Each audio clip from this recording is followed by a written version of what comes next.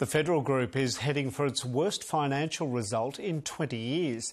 The owner of the Sapphire Resort and Tasmania's casinos is also dealing with uncertainty as the pandemic delays the release of information about plans to end the company's monopoly on the state's poker machines.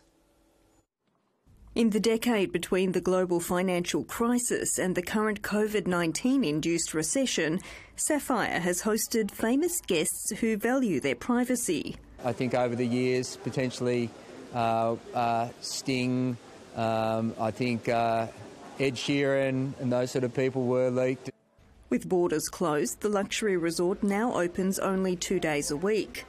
COVID-19 restrictions have also hit Federal Group's other hotels, restaurants and 2 casinos. I'd be expecting Mullawa Holdings reporting its worst financial result in 20 years.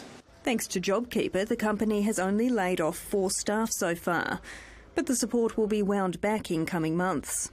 Just need the borders to open, yeah. We want it to be safe, but we need the borders to open as well. COVID-19 has also delayed work on new gaming laws. The government plans to end Federal's monopoly on poker machines and move to an individual venue licence model in 2023. We're still considering the timing of that. Obviously, COVID has impacted that work and it's also impacted many of the participants within those markets, so that's something we're still working through. It makes it very hard to plan, particularly for major projects.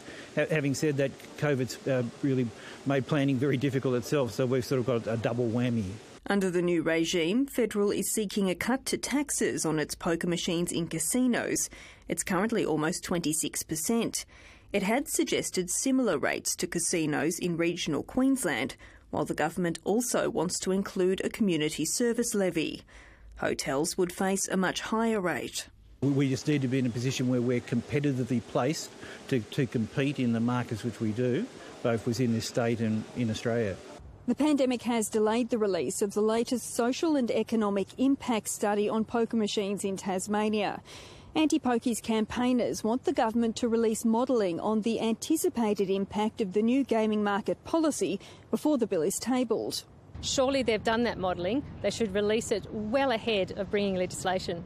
Calling for a clear view of the future of gaming in Tasmania. Laura Beavis, ABC News. Northern Tasmania